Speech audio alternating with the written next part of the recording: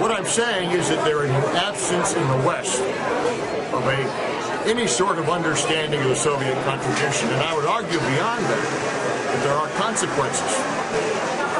That what happened in June, July, August 1941 had an indelible impact on the Soviet and Russian psyche. Tremendous losses, catastrophic losses. And as a result, the Soviet Union after the war had a slogan essentially, never again. Never again will we allow this to occur.